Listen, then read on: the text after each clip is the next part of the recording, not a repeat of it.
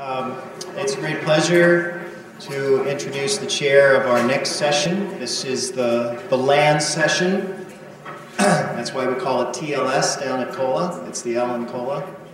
Paul Dearmark can explain to you what it really stands for. But anyway, our chair for this session is Pierce Sellers from NASA, so I'll turn it over to Pierce.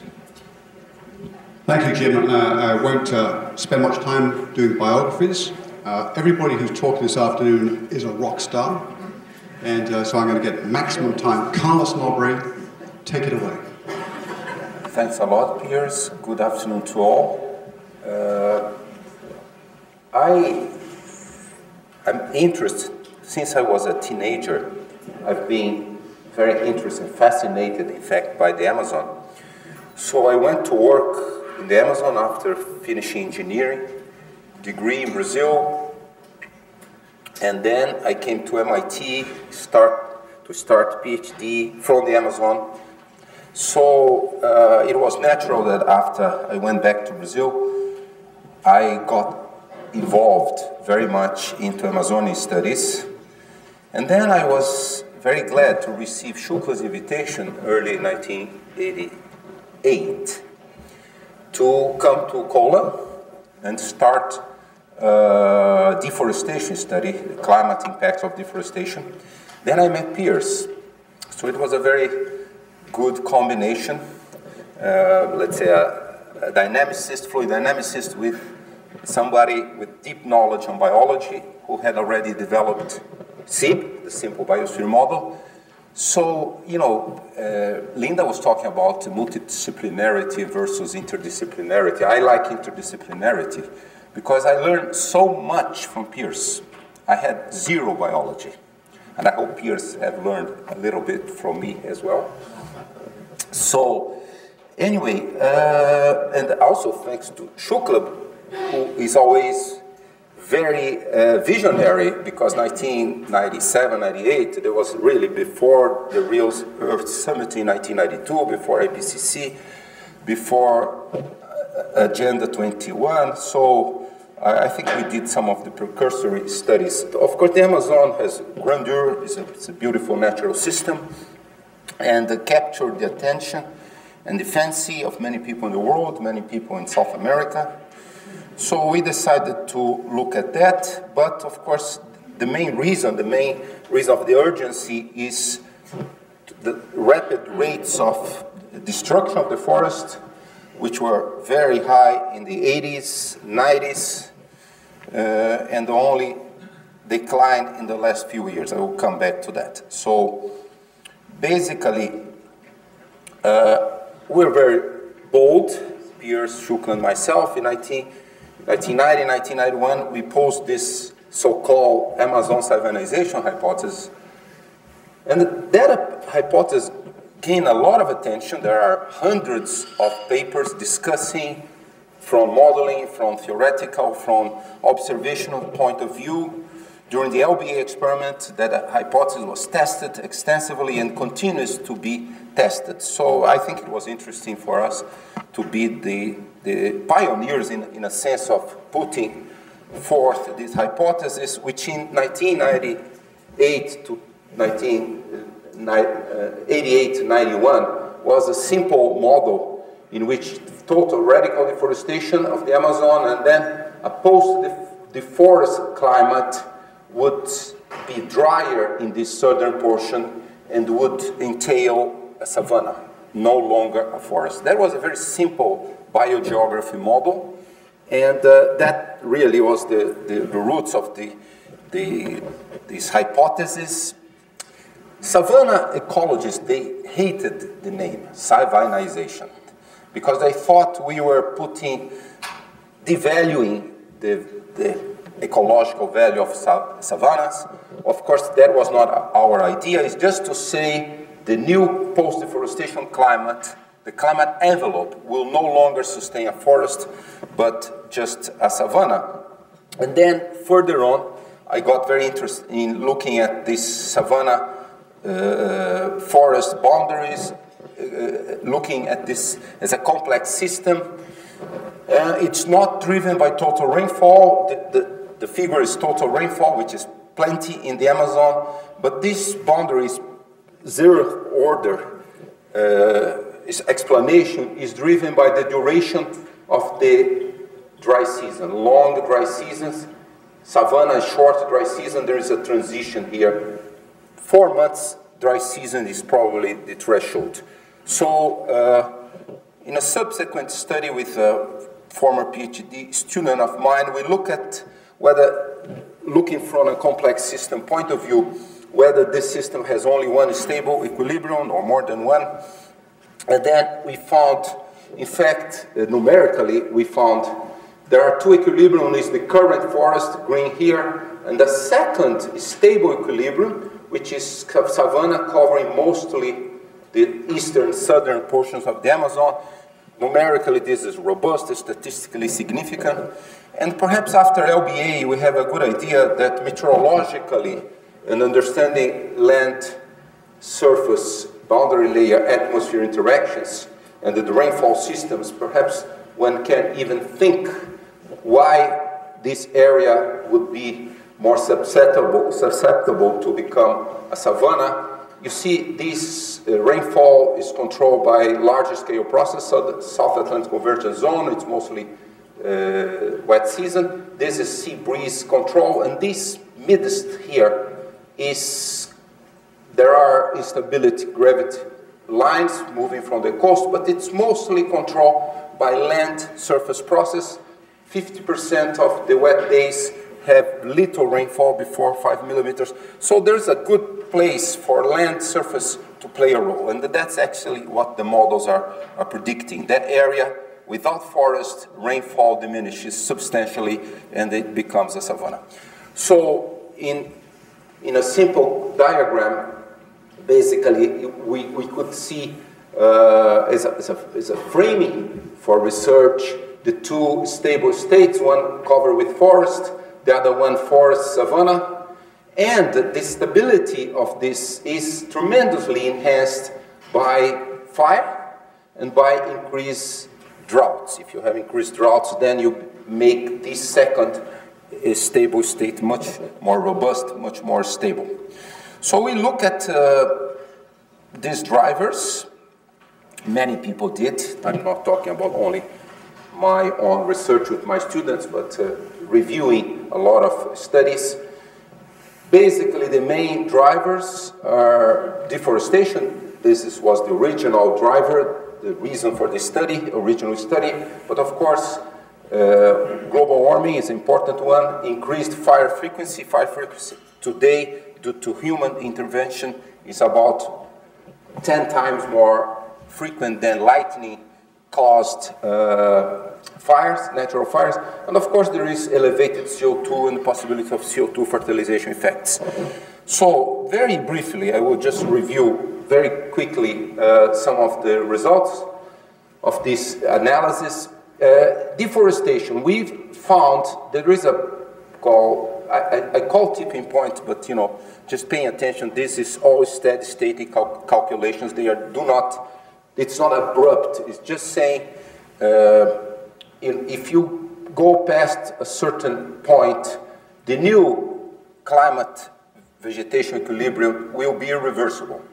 So you don't go back to the original state. I'm not saying this transition will be abrupt. So basically, a study looking at several patterns of deforestation, you see here, forest, pasture, savanna, and basically when you reach 40% of deforestation, it does not change anymore. So 40% is our first tipping point. If you go more than 40%, then the vegetation, the climate equilibrium is the same.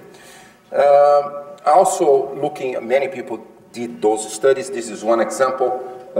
Looking at, if you get IPCC, this is old study, IPCC AR4, scenarios, many models, and you project that onto the biogeography model with SIB vegetation types. So basically the conclusion was you get a large portion of eastern Amazon turning into savanna. The new climate would be a savanna-like climate. Then one has to look, of course, at the the positive, supposedly positive effect of CO2 fertilization. Many observational studies supported by modeling studies today would indicate the Amazon to be a sink, carbon sink, mostly due to elevated CO2, perhaps some climate effects, but mostly elevated CO2. So if you look at several climate model simulations here, and this is not much forest, but when you have CO2 at a maximum assimilation rates, if you put 100% effect of CO2 fertilization, then you have quite a different picture. So you have to look at all those things. And then we did this looking all the synergistic effects of global warming, deforestation, fires, and elevated CO2. I will just summarize some of those results here. Deforestation at several levels of deforestation, climate change. We look at several scenarios. Here are 5, but for this figure, I'm picking the worst case scenario, 8.5 in 2050. And you see this is control. And you see, of course, the forest, the trend is moving near the Andes, because the Andes provide a moisture mechanism, rainfall mechanism, which is semi-permanent. Even under different conditions, the Andes keep moisture and rainfall high, perhaps sustaining a biome like a forest. So, if you look at many of these calculations, this is percent of forest area. This in particular is for 3 IPCC scenarios, and 20% deforestation and fire. The fire effect has been also parameterized for these calculations. And then you get something like between 40 and 50% forest remaining. So that's pretty much what we can say today. There is a serious risk of all these combined synergistic drivers, not only global warming, not only deforestation, but the combination of all those drivers. And including this calculation uses a forest CO2 fertilization effect at 25% assimilation rates, pretty much like mid-latitude forests. This is a major uncertainty how forests, tropical forests respond to elevated CO2. Apparently they are sink. So we are planning a major international program, LBA-like, to study a phase type experiment in the Amazon in the coming years. So, making a summary of all these, not only of the studies I reviewed, but many, many others, we can say, qualitatively speaking, this thresholds, which is reversibility. Again, I'm not talking about time scales here. I'm talking about moving to a state which will be irreversible on a long range. So thresholds would be something like 3.5 and 4, deforestation larger than 40% of the area. So what observations show? Observations show so far global warming is about, in the Amazon, a bit more than 0.8, close to 1 degree. What's the limit of temperature changes related to deforestation? About 1.5. That's what LBA has shown. So let's say deforestation in itself will change the climate, but not increase temperature to very high values. So temperature increases have to come via global warming. Deforestation is about 20%. I will talk a little bit more about that. What about fire? What about then lengthening of the dry season? When we posed that savannization hypothesis, the main thing we highlighted was pay attention to the length of the dry season. So this is the controlling factor. If the dry season becomes lengthier, then you should expect the forest to succeed into a savanna or impoverished savanna. So, first two deforestation limits. This is a annual deforestation map. Brazil is doing great. I'm sorry, I'm not making propaganda for my country, but this is true. I mean, this is deforestation rates were very high, 27,000 square kilometers 1 year. Now they are down to less than 5,000, and Brazil policy call for less than that. This is very successful deforestation control policies in Brazil. And I'm happy to say that these policies were very well informed by science. Oh. So, global warming, I mean, this is very high scenarios, all are in excess of 4 degrees, so global warming is a very important one. Fire. Fire is increasing in the Amazon, as I said, and there are some control fire experiments in southern Amazon, so we have some feeling how fire will do to savanization, and this is plots with fire mortality is much higher. So fire, as expected, is a driver that can accelerate savanization, like this picture will show you. Is the dry season length becoming longer? Okay, this is the main diagnostics. I will move very quickly. My time is running up. So basically, this study for one area with severe deforestation, if you look at September, October, November, onset of the rainy season, apparently there is a downward trend. So this is evidence number 1 for one area in southern Amazon.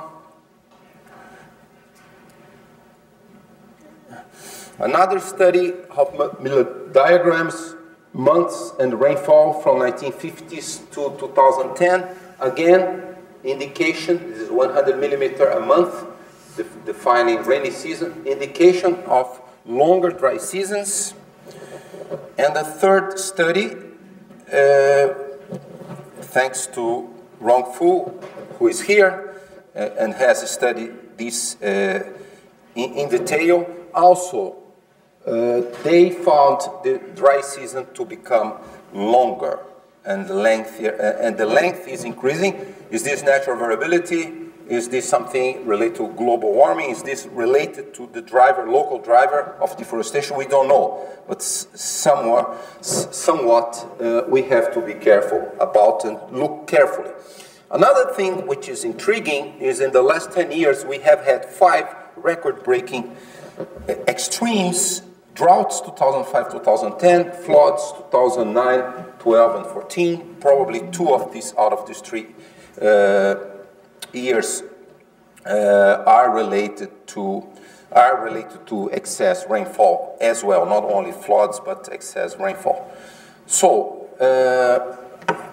I'm just. This is a summary of what I've said.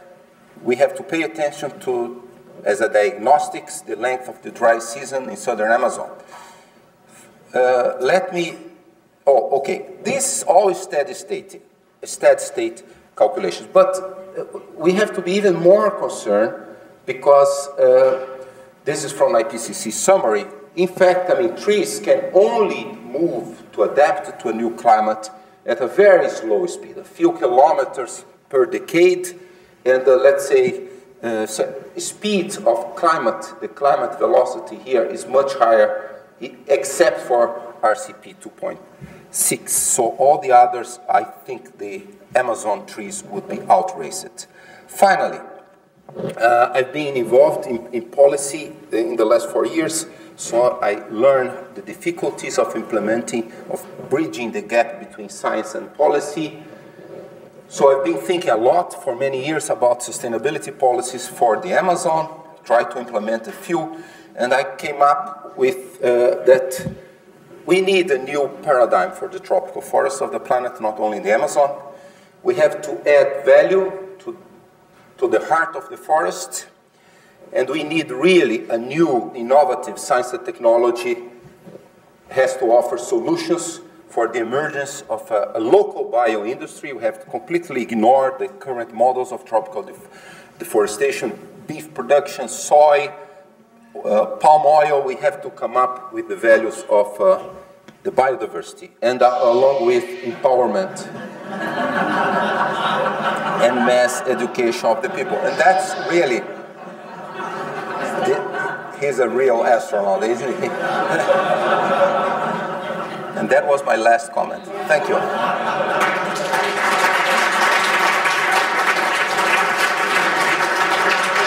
Do we have time for one question? Yeah. Very quick. Yeah, very quick. I think this is very important, these changes in the long trend in the drought. And are you sure that this is related to the large-scale circulation changes, or do you have some indication that it might be due to local effects, or has there been an attempt to separate it? There has been many attempts to separate. I will give you the short answer, perhaps over a coffee break I can give you the long answer. There are many possibilities. Certainly large-scale driving is there. However, in LBA, a lot of studies have looked at, for instance, the effect of aerosol, biomass aerosols in delaying the onset of the rainy season, excessive particles, aerosol particles. This is one. The other one is land surface coupling, boundary layer coupling during the dry season over pastures, also diminishing rainfall. So there are many possibilities. It's probably a combination. However, rainfall in many parts of South America, they have the PDO cycle. So we have to be very sure whether we are not going through some natural variability. Just information. Brazil time series you showed about the rate of deforestation. Can you just tell us about the whole Amazon? What's happening? Not just the Brazil. Not as pronounced as Brazil, Thanks. but declining. Deforestation is declining. Good news, perhaps the few good news we have had in years. Deforestation is declining all over the Amazon, more in Brazil. Deforestation is declining Southeast Asia and also Equatorial Africa. Excellent. Thanks, Carlos.